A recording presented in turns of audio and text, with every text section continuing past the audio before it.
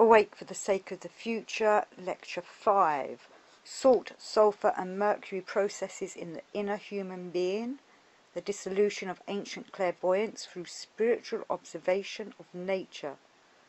Dornoch, January the 13th, 1923. I would like you to recall the three individuals I characterized yesterday, Giordano Bruno, Francis Bacon and Jacob Boehme, because their significance for the transition from the 16th to the 17th centuries carries over into our own time. Each one struggled to understand the human being anew, to articulate the essential nature of the self, and yet at the same time they were unable to arrive at the clear insights they were seeking. This is a common characteristic of the age in which they lived, and one that now may be seen very clearly. I pointed out that although the old knowledge and wisdom about the nature of the human being had been lost, even the most earnest struggles of these prominent intellectuals of the 16th and 17th centuries could not achieve a new understanding of our essential being. In a strange, almost incomprehensible language, Jacob Boehme conveyed a yearning to understand the universe in the human being and the human being within the universe. Above all, what Boehme brought together in his understanding of the interrelatedness of the human being and the universe now illuminates today's anthroposophic knowledge of the human being during pre-earthly existence. Nevertheless, a complete and clear representation of the human being before we enter earthly life is not to be found in Boehme. He hauntingly portrayed the rudiments of a pre-earthly human being. But the human being Boehme described as a soul spiritual being would have had to die in the spiritual world before descending to earthly existence.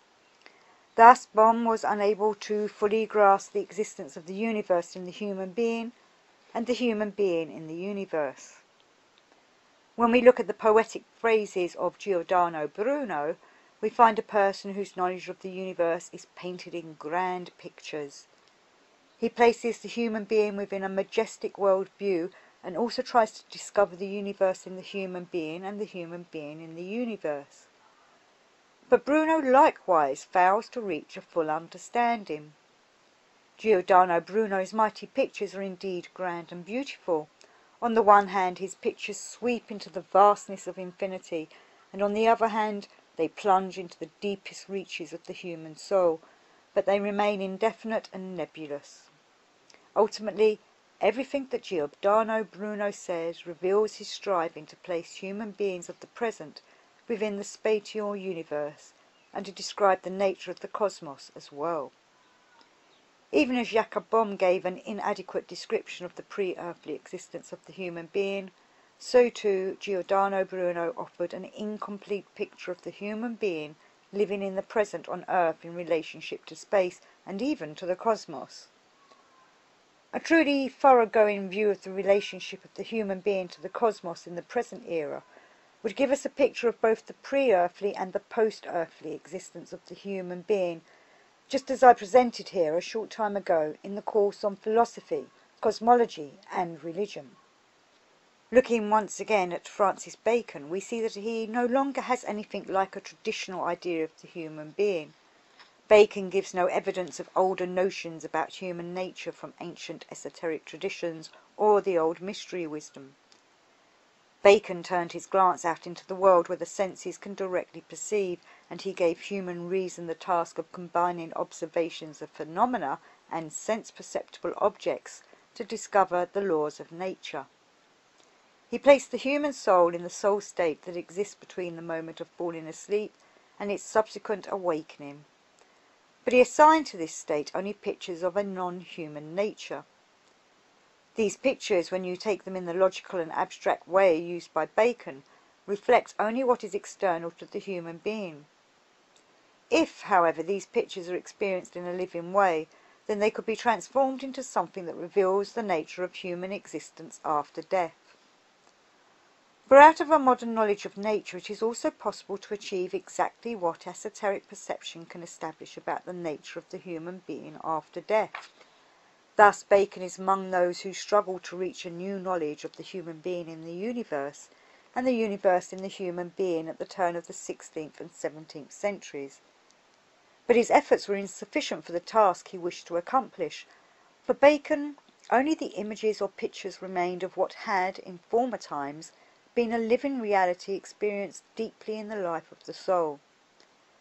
Bacon, lacking the vitality of soul experience that existed in ancient and medieval times, could no longer intensify the pictures and suffuse them with living experience.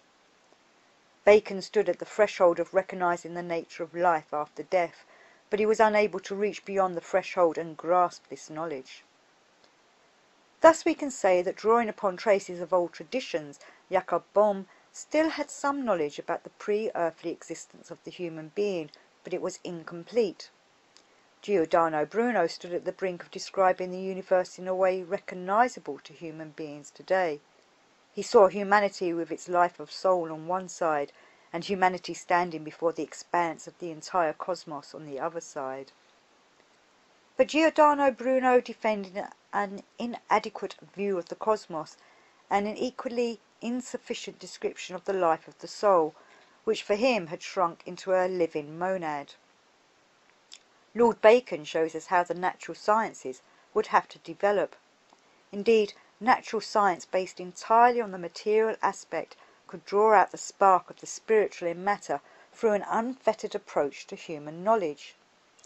He pointed humanity in the direction of this freely won human knowledge, but assigned to it no specific content. If Bacon had sought for relevant meaning, he would have illuminated the post-earthly nature of the human being. That he was unable to do. His capacity to reach true knowledge also remained incomplete. Everything that in earlier epochs had enabled human beings to draw living knowledge from within was extinguished by the modern early period. The human being became inclined to remain empty when looking within and wanting to draw knowledge about the world out of the inner life of knowing. Human beings, one could say, had lost their connection with a living experience of knowledge. What remained was a point of view focused upon the outer world, upon an external not directly connected with the human being. Jacob Boehme drew out of folk wisdom 3 principles associated with the fundamental nature of the human being, which he referred to as salt, mercury, and sulphur. His words meant something very different from the meaning these words have today in the language of modern chemistry. If we tried to connect Boehme's understanding of salt, mercury, and sulphur with the terminology of the modern science of chemistry, we would entirely miss Boehme's insights. These words are used in another way. Why did Boehme use this terminology? What did these words mean in the context of the traditional folk wisdom that was the source of the terms used by Boehme? This is important because when Boehme spoke about salt, mercury, and sulphur with respect to the human being, he meant something concrete and real. When we speak about the life of the soul today, we often speak in abstract terms, for what once was a real living experience has disappeared from our conscious awareness and concepts. Even Jacob Boehme was able to collect only the last crumbs of what was once a reality.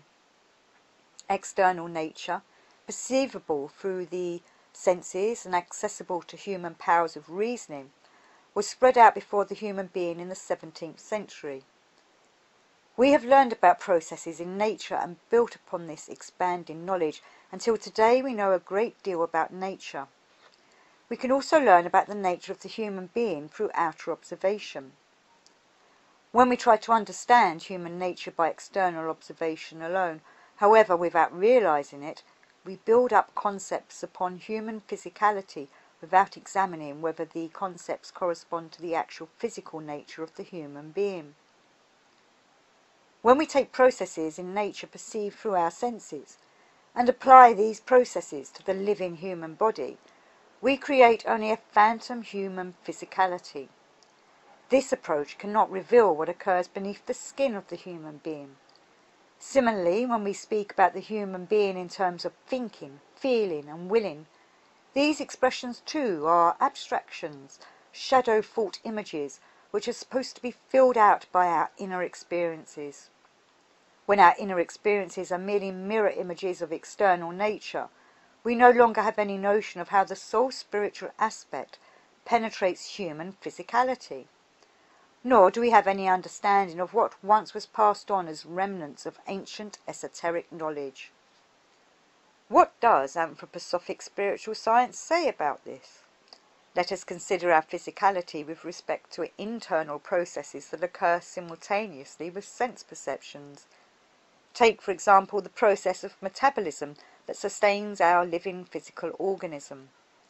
We see that metabolism coincides with sense perceptions. When we eat, we physically assimilate our food. At the same time, we also taste its flavours. Thus, our perception of flavour is mixed together with a process in which a substance from nature is assimilated into our physicality. In the metabolic process, perceiving the flavours of the food we eat accompanies the nourishment of our organism. Tasting food is the first step in the digestive process. Then the physical elements in the food are dissolved into the fluids that are present in the human organism. Plants take matter out of lifeless nature and transform it into another form. The basic form for matter in lifeless nature is crystalline. Matter that does not appear to be in crystalline form and seems to lack any form, such as dust and other such matter, is actually made up of shattered crystals. Plants take matter out of crystallized, lifeless nature and reconstitute it in a form that they can assimilate. Likewise, the animal takes plants into its metabolic processes and changes them into a form it can use. Thus we can say that in nature everything has its specific form. When the human being takes in matter for nutrition, the substance is dissolved and reconstituted. This is the basic nature of human metabolism. The human corporality dissolves the forms that exist in nature. We transform nature's elements into liquid or liquid forms. But even as we dissolve what we eat into a fluid state, we also inwardly reconstitute these original forms that were broken down in the metabolic process. We recreate these original forms. When we eat salt, we dissolve it in the fluids of our organism, but then we form within us what the salt once was. When we eat a plant, we dissolve the substance of the plant into fluids, but inwardly we reconstitute it again. However, we do not recreate it in a fluid form. We reconstitute it within the etheric body of the human being. If you were to imagine yourself living in ancient times, you would see yourself as a human being taking salt into your body. You would dissolve it and reconfigure it again in your etheric body. During those ancient epochs, you would have perceived the entire process. That is, you would experience the form of salt in your thoughts. You would eat the salt, dissolve it in your physicality. The salt crystal would exist in your etheric body, and you would know that the salt had the form of a crystal. This you would have perceived inwardly, and just as you experienced the process of metabolism within yourself, you also could experience nature inwardly. Cosmic thoughts became your thoughts. What you experienced as an imagination, as a dreamlike imagination, would be represented inwardly as etherically reconstructed forms, which were also cosmic forms. Then the time came when human beings lost the ability to inwardly experience the processes of physical dissolution and etheric reconstitution. Increasingly, we looked for explanations within nature itself. No longer could we inwardly experience that salt has the form of a hexahedron. We tried to discover the form of a salt crystal by investigating outwardly visible nature. We became severed from inner perception and more firmly connected to outer physicality.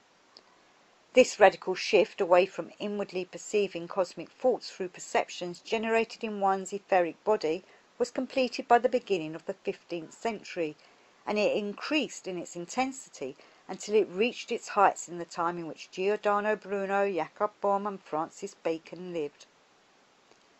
Jacob Bohm still could grasp the crumbs of folk wisdom which spoke to him in the following way. The human being dissolves everything that is consumed of outer matter. It is a process similar to dissolving salt in water. We carry this water within our life fluids. Everything material that nourishes the human being is salt. It dissolves itself. Thus the cosmic thoughts of salt find expression in reality on the earth, and the human being reconstitutes these cosmic thoughts within the etheric body. That is the nature of the salt process. Jacob Bohm articulated what in ancient times was perceived and recognized through inner experience. If it were not for anthroposophic insight today, it would not be possible to unlock the meaning of Jacob Bohm's halting expressions. Without anthroposophic insight, all manner of nebulous or mystical interpretations can be attributed to Bohm. It is clear that Jacob Bohm brought together the process of thinking, through which the human being imagined the cosmos in pictures, and the process by which thought is first dissolved in the physical body, and then is subsequently reconstituted in the etheric body. That represented the thought process as Bohm understood it. Sometimes it is almost moving to see that some people today read Jacob Bohm's explanation of the thought process and think they understand what he said. In fact, they do not grasp his words at all, and only reveal their own arrogance by saying so. They hold their noses high in the air and say that they have read Jacob Bohm and know that he brings us an unbelievably deep wisdom. But these interpretations do not contain any element of living wisdom. If it were not for the arrogance of these people, we might be moved by the regard they claim to have for Jacob Bohm. But they act as if they understand something that Bohm himself did not fully understand, for he struggled to express mere traces of insight that had passed into folk wisdom. Bohm himself did not fully understand the true significance of the process he tried to describe. Bohm pointed us in the direction of an entirely different science and wisdom that existed in ancient times, wisdom that was experienced by the human being as self-perception of processes in one's own etheric body, which inwardly reconstituted cosmic thoughts. Ancient people recognized that the cosmos embodied the process of crystallization on Earth and understood that this process echoed cosmic thoughts. They recreated the process of crystallization within the etheric body and accompanied the process knowingly. This was inherent in ancient knowledge, but in the course of human history it eventually disappeared. Imagine that you yourself were present during an ancient initiation ceremony and listened to the description being given to a new initiate out of the cosmic all. With soul spiritual sensitivity, you would listen to the words being spoken. Everywhere in the cosmic all, cosmic thoughts are at work. The Logos is at work. Observe crystallization on the earth. Crystallizations on the manifestation of individual words within the cosmic word. The sense of taste is just one of many senses. What the human being hears and sees may be treated in the same way that salt in its etheric form may be physically perceived. The human being takes in through human physicality what is embodied in the salts, reconstitutes its cosmic form in the etheric body, and experiences the entire process consciously within. The cosmic thoughts repeat themselves within human thoughts, thus the human being recognizes the cosmos in the human being, and the human being in the cosmos. With extraordinary intuitive perception, the ancient initiate could experience with concrete intensity this dreamlike and visionary understanding of both the cosmos and the human being. During the High Middle Ages, this ancient knowledge disappeared behind a logical wisdom that was very significant, but had nevertheless withered within the framework of scholasticism. The ancient knowledge trickled down and became folk wisdom. What formerly had been an elevated cosmic and humanistic wisdom was reduced to folk sayings, repeated by the common people who understood very little of its substance, but still felt that at one time it must have contained something of enormous value. Jacob Bohm lived among the common people, absorbed this folk wisdom, and through his own strenuous effort brought it alive within himself. He was able to say more about the remnants of the ancient wisdom than the common people, and yet he too could express it only in a faltering way. In Giordano Bruno there lived nothing more than a general feeling that humanity had to recognize both the cosmos and the human being. but he lacked the capacity to say, cosmic thoughts exist and the cosmic word incorporates itself in crystals. Human beings assimilate cosmic thoughts in that they perceive the salt that dissolves in the human physicality, and then reconstitute the forms of the salt within the etheric body. Thus the human being experiences the concrete aspects of the many-faceted cosmos and creates concrete thoughts within the human being, from which sprouts an etheric inner world as rich as the one the cosmos emits in the cosmic all. Cosmic thought and human thought melted together for Giordano Bruno and became a general description of the cosmos, sweeping outward into infinity, but in a way that was entirely abstract. And what lived within the human being as the recreation of the cosmos melted together with a description of a living, indivisible entity, a monad, which amounted to nothing more than an elaborated point. What I've described to you was knowledge for the sages of the ancient mysteries. It was their science. But in addition to the fact that these sages of old could extract such a science out of their dreamlike methods, they also had the capacity to form real connections with the spiritual beings of the cosmos. Just as we today enter consciously into a relationship with another person, so it was that formerly these sages established connections with the spiritual beings of the cosmos. From these spiritual beings they learned about another singular capacity of the human being. They learned from these spiritual beings that only the human being is capable of creating something in the etheric body, whereby the human being inwardly is a replica of the cosmos, a smaller cosmos, a microcosm indeed, an etheric rebirth of the macrocosm. And just as these sages had inwardly replicated the cosmos in the etheric body, it was also possible for them to gradually extinguish the microcosm as the element of air was drawn into the physical body and expelled again during breathing. Thus the human being could learn how the universe was reborn inwardly in various forms, and could also experience inwardly these different forms of the universe.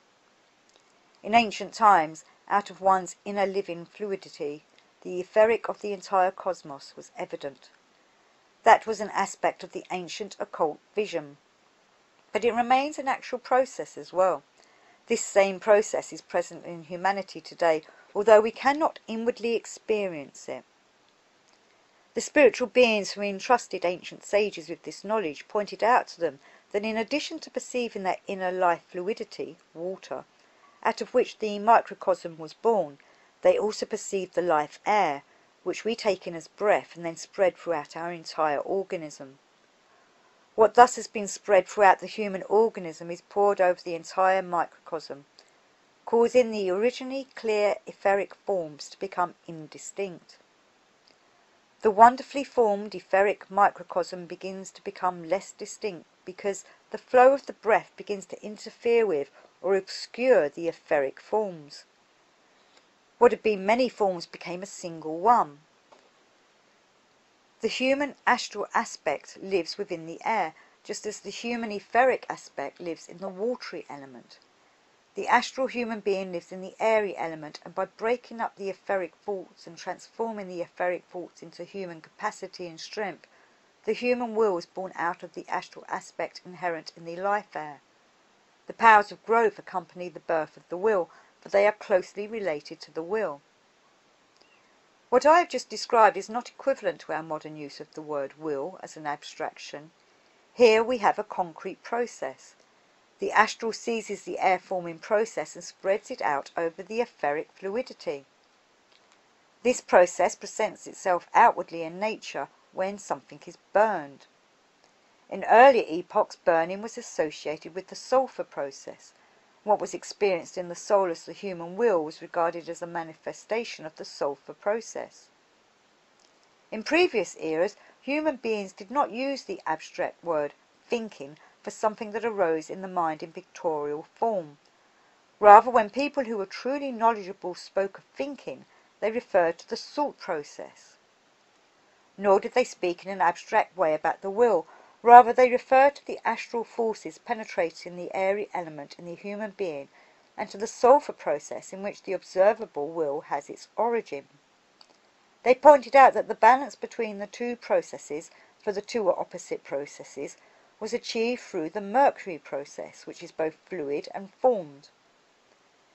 The mercury process moves back and forth between the etheric and the astral, between the formative capacities of water and air. Abstract ideas, which the scholastics taught and modern science has assimilated, did not exist for the ancient thinkers. If thinkers in ancient times had been confronted with our concepts of thinking, feeling and willing, they would have felt like a frog that found itself in a jar pumped empty of air. That is how it would have seemed if an ancient thinker had come across our abstract ideas. They would have thought, "This manner of thinking does not allow for a soul-filled life. In such an atmosphere one cannot breathe soul-permeated air." For them it would have seemed like an empty void. They did not speak of an abstract thinking process or an abstract will process. Instead they spoke of a salt process and a sulphur process, and meant by this something that was soul-spiritual on the one hand and something material etheric on the other. For them this was a unity, and they perceived the cosmic order as one in which the soul worked everywhere in physicality, and the physical was everywhere permeated by soul. Writings from the Middle Ages, and even those from the 13th, 14th and 15th centuries, were still influenced by remnants of an ancient perspective that was filled with substance and knowledge based upon inwardly living experience. This knowledge had died out by the time Giordano Bruno, Jacob Bohm and Francis Bacon lived. Ideas had become abstract ideas rather than living ones. Human beings no longer looked within themselves for knowledge, rather they looked outward into nature. I must say to you that the ancient thinkers would have looked at our ideas no differently than a frog grasping for air in a vacuum. But we ourselves are capable of understanding these ideas. When people today speak about thinking, feeling and willing, they do not think that these processes are mirror images drawn from external nature, which also happen to occur in human beings. Nonetheless, in our modern era, we can achieve something that the ancients could not fully understand. One is able now, out of one's own autonomous capacities, to draw knowledge out of one's own self. But in the time between the 15th century and our present day, human beings could no longer arrive at knowledge simply by looking within their inner being.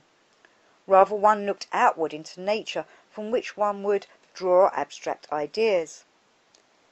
But now these abstract ideas can be intensified, can once again receive substance, because they can again be experienced in a living way.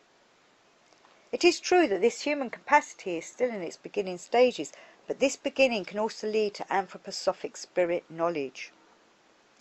All of these processes that I've referred to, the salt process and the sulphur process for example, are processes that do not take place outwardly in nature. They are processes that we can recognize only in our inner being. In outer nature they do not take place. However, there does occur something in external nature that is related to the contrast between processes in a corpse and processes that occur in a living person. If the chemistry we are familiar with today were to speak of the sulphur and salt processes that Jacob Bohm could still acquire out of folk wisdom, it would characterize what occurs in a corpse rather than what occurs within a living human being. Today's chemistry is completely dead, whereas the perceptions of the ancients were inwardly alive. The human being formerly saw into a world that was different from the one surrounding earthly humanity. With the help of self-generated understanding, the human being had the capacity to see something that was not in the environment surrounding the human being on earth, but something that belonged to another world. When a human being living in an earlier era achieved an understanding of these salt and sulphur processes, that individual could see into the pre-earthly life of humanity. For earthly life is differentiated from pre-earthly life in that the living sulphur and salt processes that are visible now in our outer world of the senses appear as if they were dead. What we perceive between birth and death through our senses are in fact the living sulphur and salt processes that we experienced in pre-earthly existence. That is, the processes that Jacob Bohm dimly understood but expressed with difficulty actually correspond to what one can perceive in pre-earthly existence. Jacob Bohm did not speak about pre-earthly existence because he did not have a clear understanding of its reality, and could express what he grasped only in faltering words. The capacity of the human being to look into pre-earthly existence had been lost. Moreover, the connection humanity had with the spiritual beings of the cosmos, which could help us to see in the sulphur process the reality of post-earthly existence, had been severed. The entire constitution of the human soul is different now from what it was in ancient times, and Giordano Bruno, Jacob Bohm, and Francis Bacon all lived during the time of this transformation of the soul. Yesterday I mentioned the fact that today people no longer have any idea how differently human beings in ancient times saw themselves in relation to the world. In our day, people can barely appreciate accounts that date back further than the relatively recent past. I have pointed out that the grandiose notion of the origin of Merlin is an example of this. We can also look at other examples. In Dornoch we have performed the Oberhofer plays several times, but the story of the visit of the three kings to the Jesus child can also be found in the much earlier Germanic lay of the Heliand. This narrative poem originated in Central Europe and dates back to the early medieval era, that is the 9th century CE. There we notice something very remarkable, something quite unusual is attached to the visit of the three kings from the east.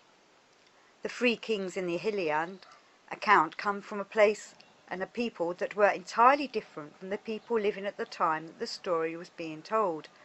That is, the kings had come from the era at the very beginning of our time reckoning, and they were the descendants of people who were immensely wiser than the people to whom they appeared in the story. The three kings said that they had descended from an ancestor who had lived in the distant past, when a few people still had the power to speak with the gods. When their forefather approached death, he assembled all of the members of his vast family and told them what his God had revealed to him.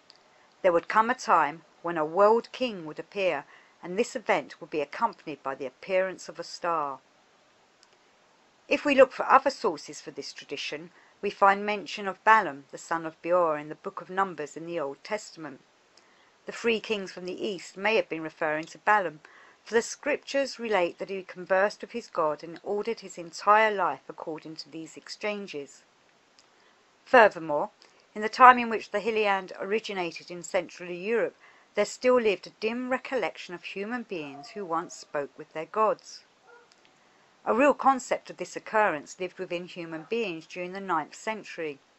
Thus we once again have seen how people in earlier epochs still experienced a living world, whereas at the present time we have moved away from this reality. You can see what a dramatic change has occurred in the souls of human beings. At one time the human being knew that individuals had occult knowledge, even if it was in a dreamlike form.